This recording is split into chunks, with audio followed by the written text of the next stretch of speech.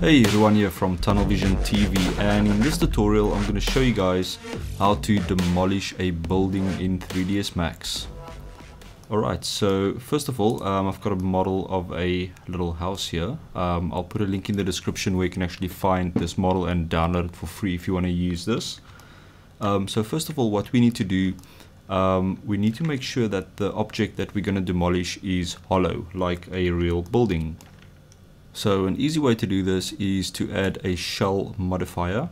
So I'm going to go to my modifiers and go down to shell, and then basically set your outer amount to 0 and just make your inner amount something like 0.1. Okay, and then you want to collapse all these modifiers. So just right click here, go to collapse all and select yes. Right, so the next step is to fracture your model. Now you can either use something like RayFire, or there are also many free plugins available for 3ds Max. I'll put some links in the description that you can check out and download some free plugins if you don't have RayFire. But as I said, for this tutorial I'm going to use RayFire. So I'm going to go down to RayFire and click RayFire and open RayFire Floater. And with the object or the building selected, I'm going to add it as a dynamic object. Go to fragments, and for this one I'm going to select wood splinters, and let's make this about 100, and then click on fragment. Okay, so that's going to break your object into 100 pieces. Now something that I want to do here, I actually want to go ahead and add some more fractures to some of the windows and maybe the door and maybe these pillars as well, and maybe the back door here as well. So let's remove all these objects from the dynamic impact object. So just click on clear, and then let's select some of the windows like that, and maybe this back door, and also this little window, this side as well, and maybe this front door, that small window there. And let's add these pillars as well. Okay, so with them selected, click on add, and then go to fragments, and let's break them into, let's say, 20 parts. That should be fine for this tutorial, and click on fragment. Okay, so once you've done that, we've got all our pieces fragmented. So now we're going to start to add some dynamics to this. Alright, so let's close RayFire down.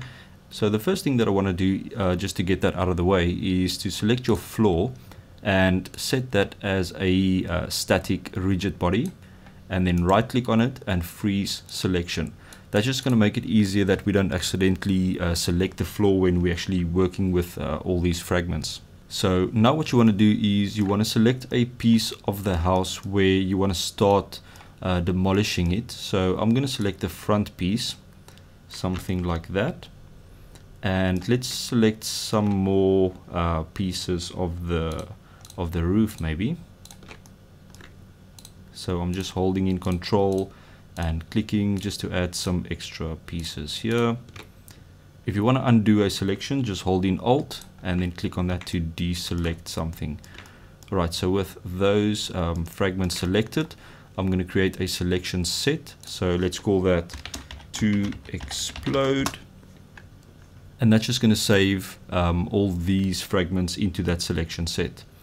Okay, next thing you want to do is you want to go to edit, and then click on select invert, and that's going to select all the other pieces of your object.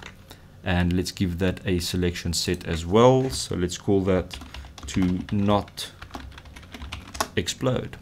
Right, so now you've got these two selection sets, so to explode and also to not explode. Okay, next thing, we're going to create a bomb. So go to your forces, select P bomb. And I'm going to create the P-bomb here right in front, here by the front door. So let's just position it somewhere around there. Okay, go to the properties of the bomb, and let's set the start time to be at around 10 frames.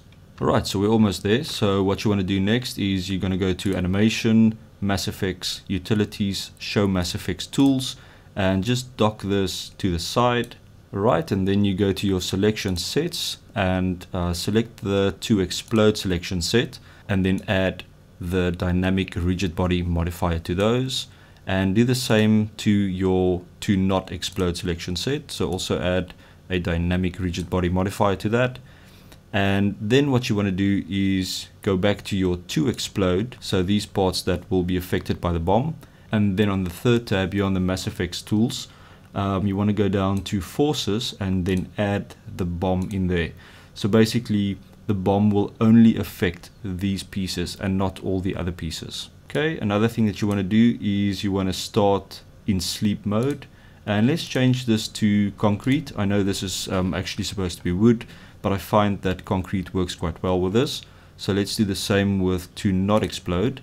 So change that to start in sleep mode as well, and let's set the physical material to concrete. Okay, let's start the simulation and see what happens.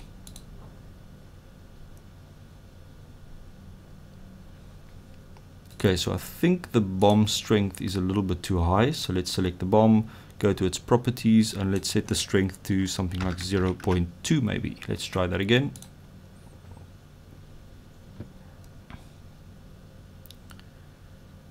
Okay, there we go. Let's stop that, go back.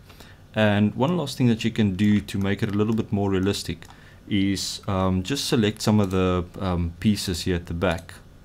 Let's maybe select this whole kind of wall here. Maybe that, maybe some of the roof as well. And maybe some pieces on this side. And then set them as static, so they won't be affected at all. Okay, so let's try that again. So let's click simulate.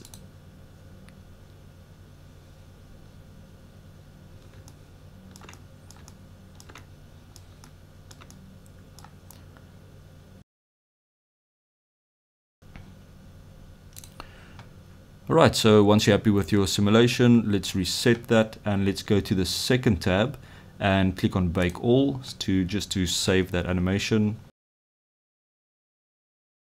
Alright, so let's change the frame rate. So go down to your time configuration. Let's click on custom. Let's make it 960 frames a second. Make sure your real time is not ticked. Click on OK. And if we play this back, you'll have a nice slow motion explosion. There you go.